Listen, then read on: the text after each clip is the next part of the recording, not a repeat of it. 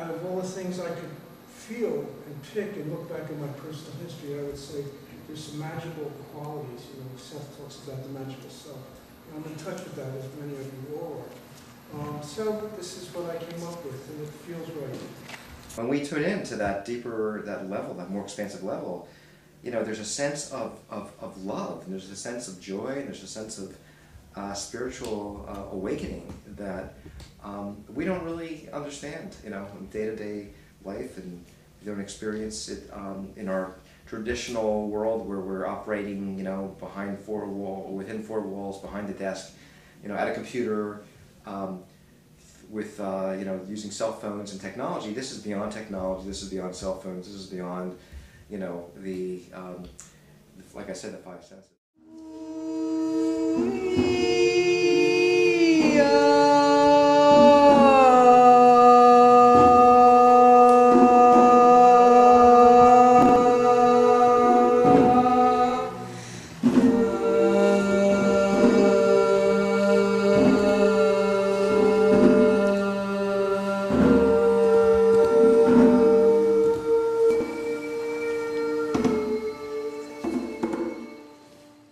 We weren't just talking about this or talking about that or giving information about this and being in the head, but we were doing experiences and meditations or bringing people in who would actually be able to give experiences to people and to touch their lives in real ways and display their gifts.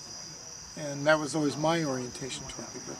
We all come from the goddess, and to her we shall return like a drop of rain, flowing to the ocean. We all come from the goddess, and to her we shall return. I had an experience with the president of the organization, Amy Bortner-Gianluca. She was channeling the angel Escordia, and she does, at the end of the channeling, she does these tones. The angel makes tones come out of her mouth, and every atom in my body vibrated from the tones. And ever since then, I've been more intuitive. Teenager, people were freaked out by it and I stopped talking about it. And I recovered it about 20 years ago when a friend who was taking psychic development classes, bless her, she's not here tonight, said she was channeling away and she picked up a quartz crystal that was sitting with us and she plopped it in my hands and she said, "It's your turn." And it was all over the screen at that point. And the next thing I knew, there were words flowing out of my mouth and this stone was talking to me. And since then, everywhere I go, stones, trees, you name it, there's just this wave of, "It's a live one, talk to her, she'll tell people what we're saying." So that's kind of my experience. And in the past year or so, I've gotten really, really loud about this because Gaia said, you need to be really loud about this. Several of us started talking about bringing different kinds of programs because, again, their emphasis before was on channeling. And so I just feel that since then, the momentum of the society has really picked up, and we've been continuous. We've been consistent. And I've seen the audiences expand. Not for every program, because there, as Jim had pointed out, some people come for some programs and not for others because they're very selective about what it is that they're interested in. But I think that the momentum of the New Hope Metaphysical Society as a whole has really grown over the last year. I like that there's a variety of disciplines that are represented. I do enjoy that.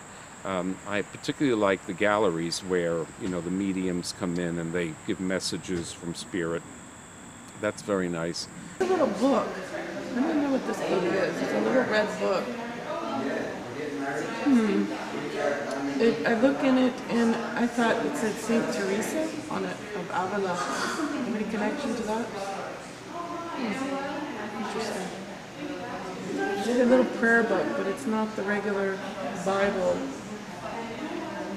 And she has all these words in it. I think she's one of your guides. And I don't know anything about her, to be honest with you, but she says, let's see if I can get this, your safety or your grounding or your purpose is to find ecstasy, which is a strange message, because you would think ecstasy takes you off the ground, but actually for you, it will help you to be here stronger, because there's been difficulty being on this planet for you. The channelings have just been very profound, and I've been to some channelings where I've, particularly Escordia, who Amy channels, is a beautiful, loving spirit, a loving presence, and I've always felt an embrace whenever Amy has channeled Escordia, and that's that really touches me.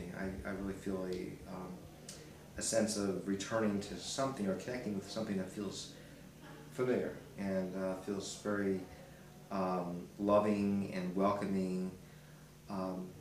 And you know, there's always something. I can't say there's one particular incident, but I could say that each time I've been to some of the different events, meetings that we have, I've been impressed with the level of information and the depth of what people share in terms of their abilities to connect with that which is beyond the ordinary. And I really feel each meeting has been very, very moving for me.